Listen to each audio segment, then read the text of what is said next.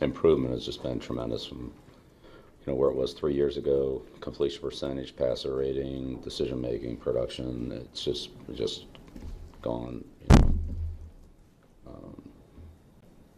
It's risen at a really remarkable rate. It's just remarkable how good he has become. Last year, this year he's built on that. What it was when he came into the league, but he's really made tremendous improvement. And, has a lot of command of the offense. They audible a lot. They change things. They obviously have a lot of confidence in him. He handles them well on the line. They rarely run a bad play, or where they run into a bad look or a blitz or something like that. He doesn't get fooled much by anything. It's really impressive to watch how he's developed there. And that, Chris Sims, as you know, qualifies as enthusiasm on the part of Bill Belichick in reference to Josh Allen. His quarterback counterpart, if you will, is going to be trying to contain him on Monday night. I can barely contain myself when it comes to anointing the Patriots as the best team in the AFC. But the Bills will have their say in the matter with 2 games against the Patriots in the next 4 games, not to mention one with the Buccaneers. But I want to hone in on your guy, Chris Sims, Josh Allen. Like, his stats are good. His stats are good. Not as good as last year, but that's not saying much given how brilliant he was last year. How would you evaluate his play this year? Already as many interceptions this season as he had all the last season. Yeah, it's still been really good. It has. The thing for me is, without a doubt, one of the 3-4 best quarterbacks in football. Still the most, maybe the most talented quarterback in the game right now. Again, I haven't done quarterback rankings or anything like that, but, he's about as capable of carrying a team with just his own physical ability as anybody in football, really. I mean, he might be number 1 as far as that's concerned. Yeah, it's not been as good. Of course, they were really good last year. You guys know how the story works. You're really good. Teams study you. They try to figure you out a little bit more that way. All right, so the league is caught on maybe to the offensive attack. And then, hey, you guys are watching football. It's hard to put up the stats he did last year when there's just no run game. And the pass protection is not that great. And what I argue with people a lot is trying to tell them that the weapons in Buffalo are not all that in a bag of chips. Like Stephon Diggs and Josh Allen are. But like Cole Beasley, okay, he's a good number 3 or number 4 receiver. All right, Emmanuel Sanders, there's a reason he's on his 3rd team in 3 years, and he's in year 12. He's not like a mismatched nightmare. So between all of that, yeah, it can make some moments tough sledding when it's just all about Josh Allen week after week after week. Man, I'm so excited for this game, Chris. I was telling somebody earlier today, I know we had a lot of hype around Buccaneers, Patriots. Tom Brady returns to Gillette Stadium. And that was week 4. So the Buccaneers were different then. The Patriots were different then. I actually think this is a more compelling game on the field without the history. It clearly doesn't have the history of Brady versus the Patriots. What do you expect to see from this game on both sides? Well, I think it's going to be tough on Josh Allen for the reasons that I just explained. It's a great defense in New England. I mean, they're great. And we know how great they are when they don't have to worry about defending one area of offense where, they're not going to have to put a whole lot of eggs into the let's stop the run game basket. They're not. They're going to be able to overplay, the pass game in a lot of ways. So, therefore, I look at it and go, okay, what can Brian Daboll, the offensive coordinator in Buffalo, devise that, can give the unexpected to the Patriots and both Belichick's? And then I also look at it and just go, I think Josh Allen's going to have to just make some jaw-dropping plays for them to win the game. I do, because first off, as good as Buffalo's defense is, this is not the type of defense type of offense I think they're going to be great against. See, I think New England in a lot of ways can replicate what the Tennessee Titans and the Indianapolis Colts did to that Bills defense. Bills defense is not real big. And the Colts and the Titans were able to push them around. And therefore, the Bills had to overplay the run game.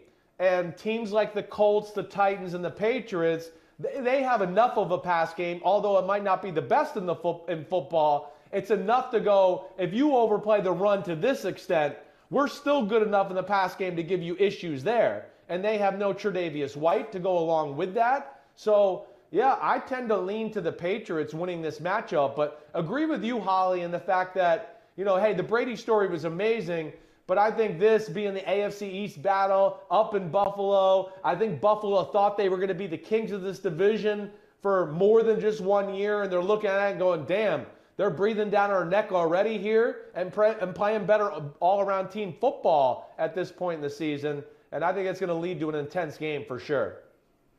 One quarterback that I know you weren't particularly high on coming out of last year's draft, and I admittedly made up my mind. There was some confirmation bias. I wasn't high on him either, despite how highly touted he was. Talking about Tua Tagovailoa.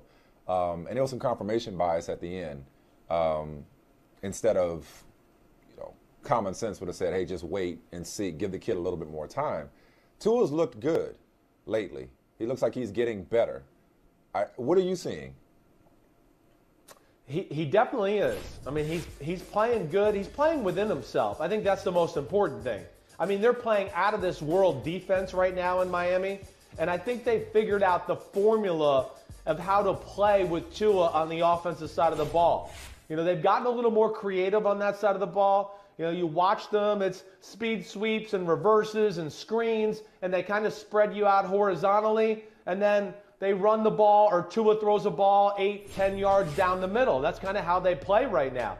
But you're not going to see him see here, there it is right there. Hey, little 8-yard slant route, Jalen Waddle runs. Now you're going to see this ball over the middle again. Boom. Hey, good quick release, got the ball on him, all of that. Do I think Tua's ever going to be able to carry a team like Josh Allen or Aaron Rodgers to do that? No. But you can win with Tua. You can.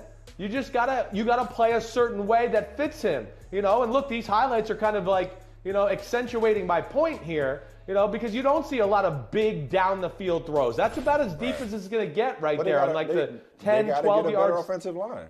He doesn't have a great offensive line. They got to get a better offensive line. Game. Sure. And his receivers have been in and out aside from Waddle, so it's not like the team around him has been the best supporting cast either. No. So there's that. I'm with you. And again, here, this is what I always go back to. First off, he's a product of everybody else's misevaluation. So he gets a lot of crap because he was the 5th pick of the draft, and he hasn't looked like the 5th pick of the draft. And, of course, and Justin Herbert has, right. The problem is he was overdrafted. That's what I was trying to argue with people through the whole process. And that's not his fault. That's a lot of the evaluators' fault. And just falling into the trap of, Alabama quarterback, he's got to be a top 5 pick. So they fell into that. His stats are really good right now. But if you looked at where he threw the ball in that, and I could show you the spray chart as far as where he threw the game, I don't think he threw a pass past 20 yards the whole game. So they found what's worked for him, and it doesn't always have to be a superstar quarterback for you to win. That's what I argue. It's the greatest team sport in the world, and we sit there and always boil it down to one guy. Nick Foles won a Super Bowl. He's a 3rd-string quarterback right now. Blake Bortles went to the AFC Championship game. He's not in the NFL.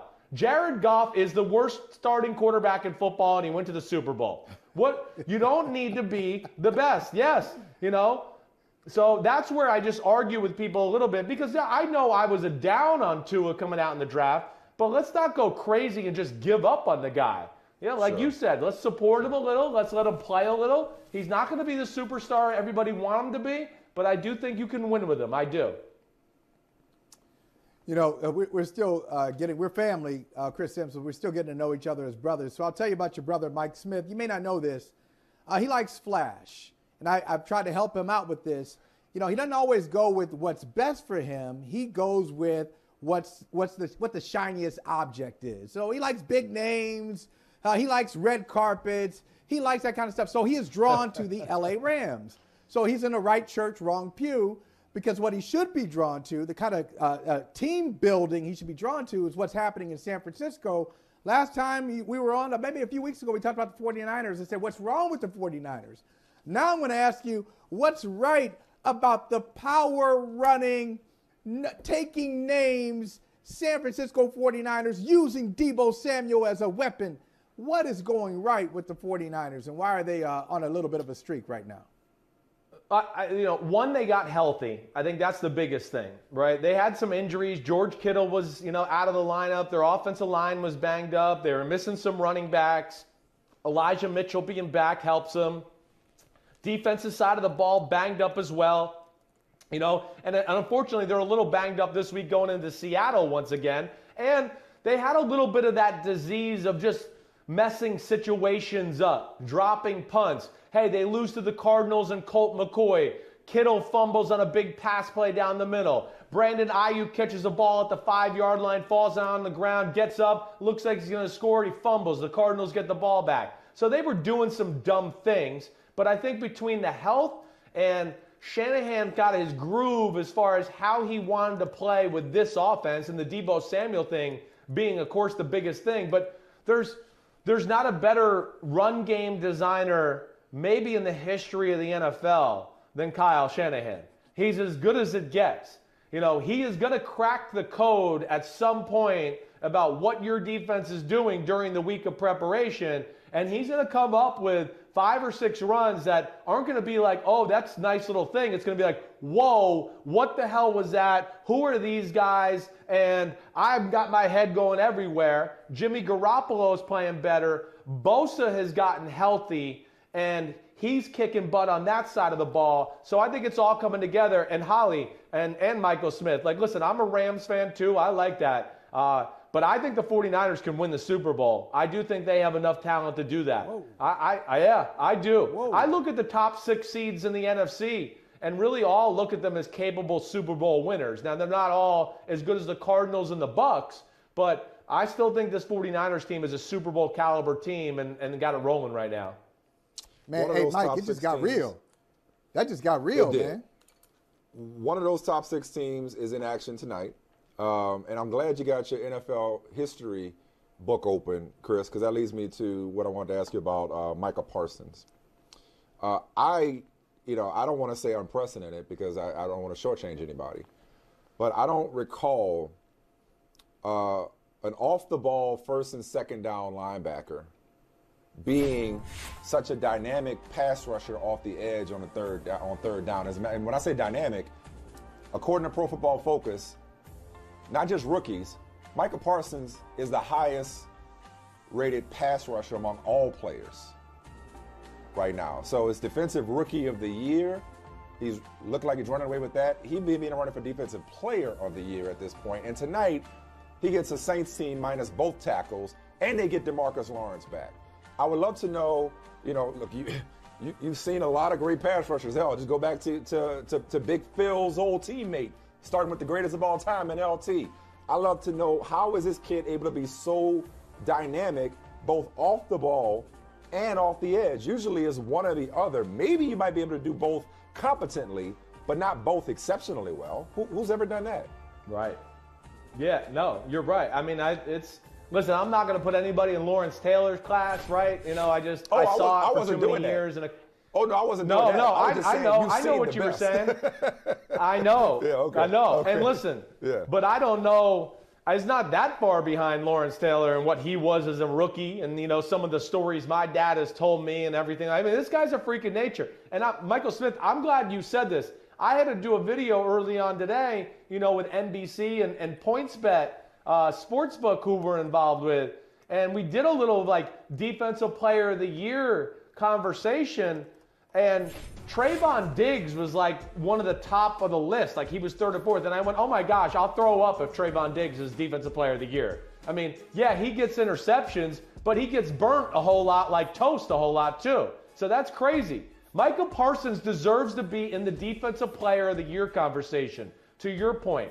First off, he's big and physical, right? You can see he's got a pair of legs and arms on him that they translate to any era, any position on the football field. But I don't know. It is rare. I can't really pinpoint a guy that I could say, wow, when he's a stand-up middle linebacker, he's definitely one of the 3 or 4 best at that. And then, wow, when he goes to pass rusher, he's one of the 5 best pass rushers in football. It's freaky stuff, man. And forget Defensive Rookie of the Year. He already won that. They should send that to him now and get that over with. I like what you're saying. To me, he should be in the Myles Garrett, Myles Garrett, Nick Bosa, T.J. Watt, Defensive Player of the Year conversation. Yeah. No doubt, no doubt. All right, brother, man, we appreciate it. And, hey, little surprise for you before we let you go, because we take care of our people. We take care of family. We've been working on this really hard, try to make people comfortable when they join our show. We appreciate all the time you spend with us. And so, at long last, Chris, we give you. You ready? There it is. Yeah! Woo! The Oreo cookie. What up, baby? What up? And listen, I like the cookie part better than the cream. So just to let you know, I like the cookie part better than the cream. But for this, I gotta be the cream. I like this. This is kind of a bootleg Oreo. This is kind of like if you took traditional Oreo and vanilla Oreo and mixed it. Yeah. Because Chris, I'm right between you and Michael. I mean, it's not really an Oreo, but I'm not gonna spoil the fun here. I mean, you're definitely the cream, but I'm a little too hype to be, I tell you, we gotta have it's a three-shaded Oreo. Yeah, look, we got to have a conversation at another time. It may have to be offline about why you like the cookie more than the cream. Let's not go there right now. Let's not get into it right now. But I think you're making a big that's a bigger statement than the 49ers can win the Super Bowl. That's why Chris fits in so well here. That's why we love us. That's our dude. It's our brother. Good, Peace. You guys are the best. See ya. Hey, thanks for watching Brother from Another on YouTube. Make sure you hit subscribe before you leave, and be sure to watch us 3 to 5 p.m. Eastern Time on Peacock. Appreciate you.